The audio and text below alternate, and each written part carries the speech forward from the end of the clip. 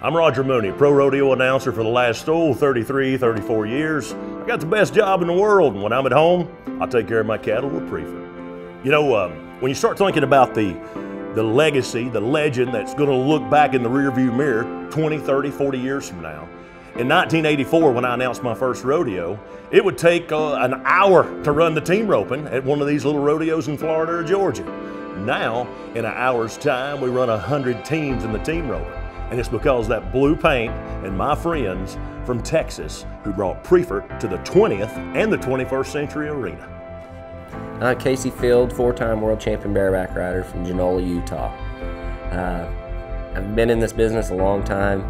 I ride road bucking horses since I was just a little kid. One of my favorite things to do at home is riding and roping. You know, when I come home, and that was my time with my dad at home, and my brother. We'd go home and, you know, rope as many as we could before we had to hit the road again. The Priefert Roping Chute, it stands out to me, comparable to the other roping chutes out there, that it's beyond, you know, the durability, the function of the gates and everything like that. That it's a great roping chute.